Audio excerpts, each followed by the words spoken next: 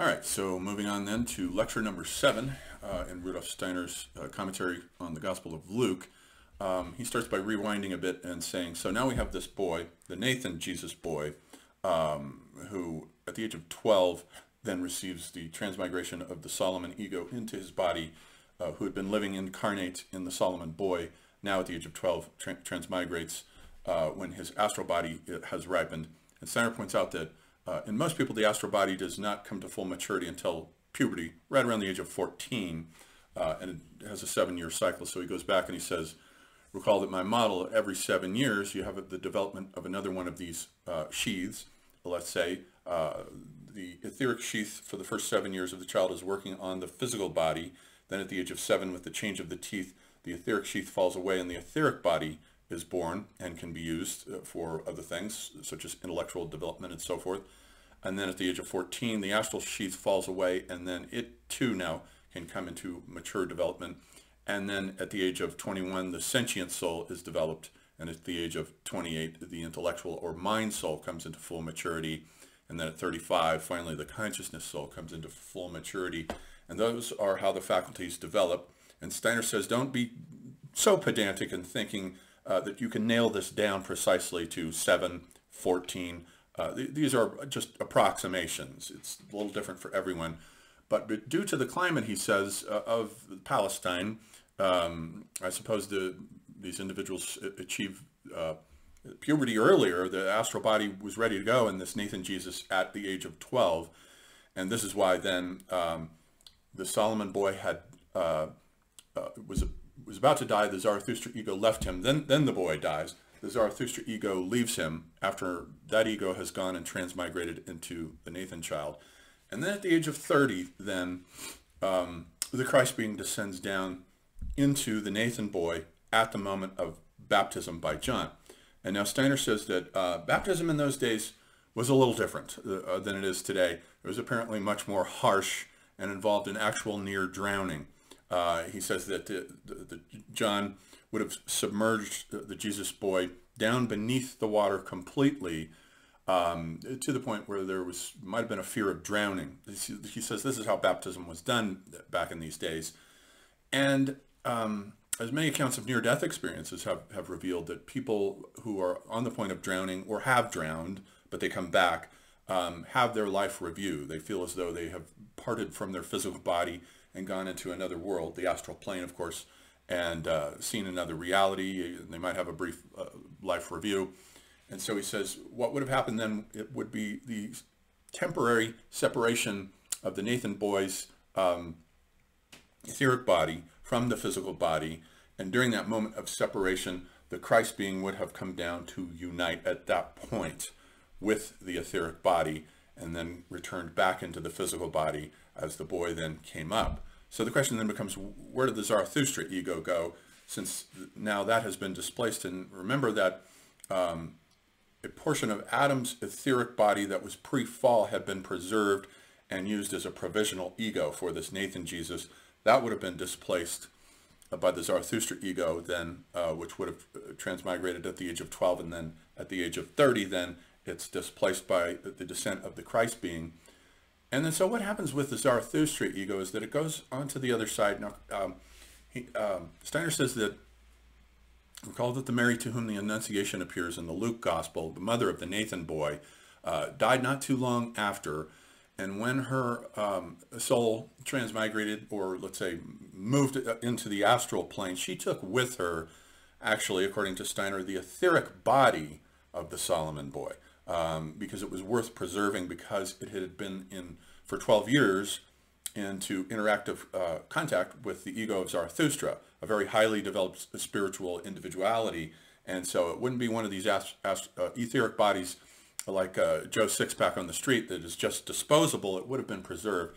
So he says that the Mary individuality, who was the mother of the Nathan boy when she died, then preserved that, so that when the Nathan boy turns 30 and the Christ being comes down and the Zarathustra ego is displaced, it goes into the astral plane and it unites with that etheric body of the Solomon boy, with which it had been united in a physical body, but now that boy's long since dead.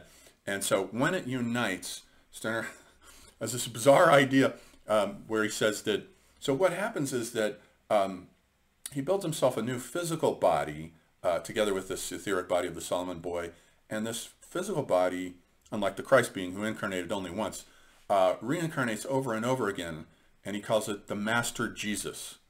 Now, I don't know what the fuck this means. He doesn't elaborate on it, but he just says, so this is the Master Jesus that transmigrates from lifetime to lifetime in the subsequent 2,000 years of Christian history.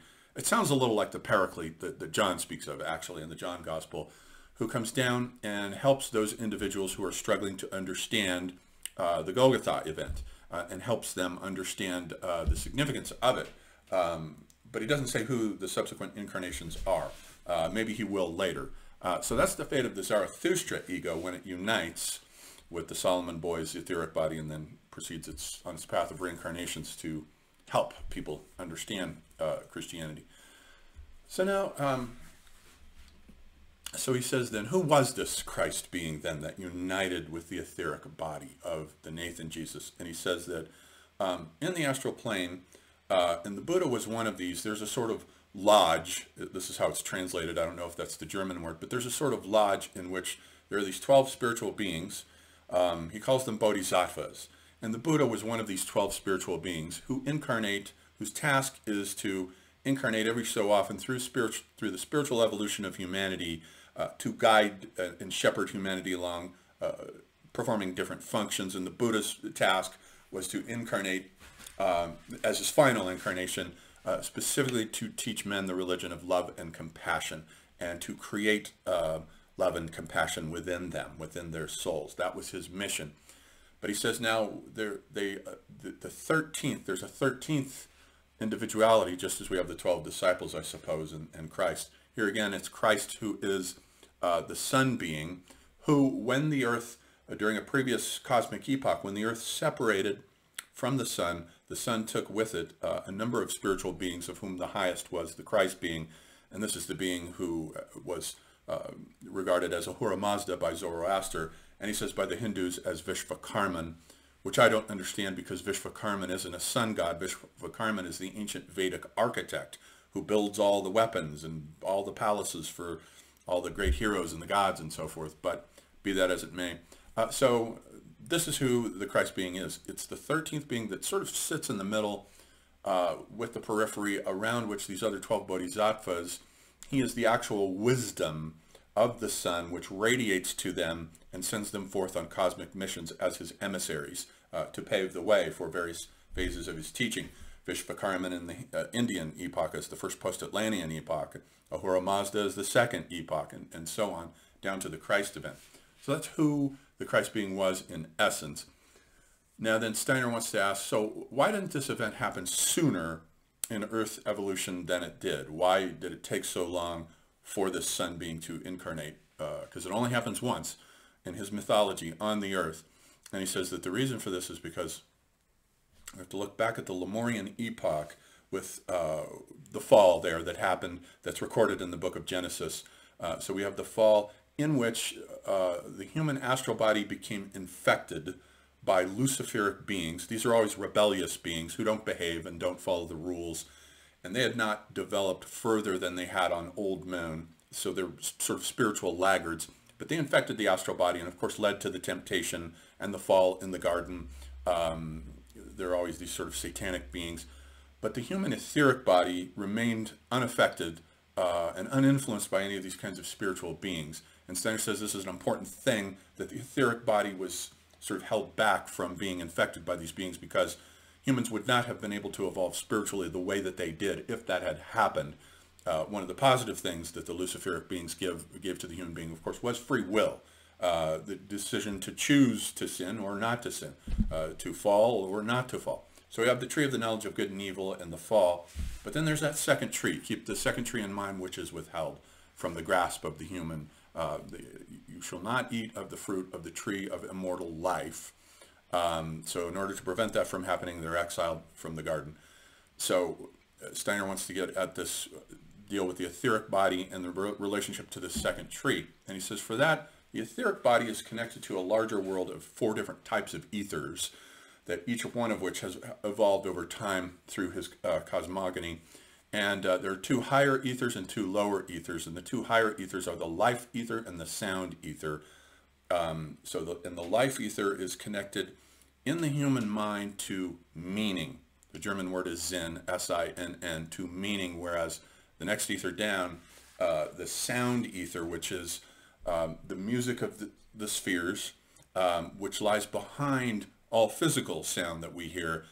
We only hear the outer shell of it, but beneath it is this life-fostering morphogenetic sound that vibrates through all creation. Perhaps this is what in Indian yoga mantras tap into. This the use of mantras, especially Om, taps into this sound ether. But Steiner says that this has to do with the faculty of thinking. So meaning and thinking are higher than the lower two ethers, which have to do with feeling and willing. The lowest ether is the fire ether, and this has to do with willing. And the fire ether is that which is related in the physical body to the temperature, the warm-bloodedness. The blood, he says, carries the will, and it's an individualistic thing. A man's will is something that has to do with him uniquely. He makes his own decisions through freedom of the will, and this is the fire ether. But the light ether is connected with feelings and becomes visible to clairvoyant perceptions as the aura. We have this New Age idea, of course, that's always, I can see your aura. Your aura is a different color. I would laugh at it, except that I've actually seen a man's aura. And once when I overdosed on psychedelic mushrooms, so I realized that this isn't a New Age cliche, it's an actual fact. But you can see the feelings in the light ether in a man's aura, in a person's aura. They have different colors. The different feelings have different colors. The darker, heavier emotions, which in Sankhya philosophy would have been Rajas Guna, would appear as red. The fiery, passionate emotions would appear as red. The more pleasant, quiet emotions would appear as green, and so forth. So they all have the different colors in the light ether all have different connections to feeling. So then these two ethers were made available by the spiritual beings for our own use, for the human use on an individual basis. Both willing and feeling are individualized. I feel this, I feel that. I will this, I will that. But the realm of thinking, on the other hand, if we ascend up to the two upper ethers, with regard to the realm of thinking, that's a universal property of the human species. It's not something that is an individual property. It's not an individual thing. And so thinking and also meaning, which is the within, let's say, of thinking. So we have thinking then being connected with the sound ether, and its within is, of course, the life ether that it shapes morphogenetically and has to do with meaning. These were out of the reach of the human being. This is what was held behind as the second tree in the garden, the tree of immortal life, which was withheld from the grasp of the human being until the time was right, through the process of his spiritual maturation, when the Son being, the Christ being, would come down as the incarnation of the Logos, the Word, that is to say, of these upper two ethers, thinking and meaning. This is the cosmic Word that the Christ being, as the Son God, incarnates and finally brings down to the earth to finally become within reach of the individual human grasp. And confers an individuality upon one's thinking that is totally separate from your descent from this or that particular tribe. And so this is what Steiner says about why the event had to take place when it did. All these preparations had to be made. All the different subtle bodies in the Nathan Jesus and the Solomon Jesus, all these things had to go through long, long preparations to get to the point where, in a certain sense, the Son could reunite with the earth through the descent of the Christ being from the Son. Remember in Steiner's cosmology that the earth and the Son had been one together, and that the earth and Son had separated, and the Christ being had withdrawn to the Sun sphere. And so it's not till the mystery of Golgotha that the earth and Son are reunited once again with the descent of the Word made flesh. And so that's lecture number 7.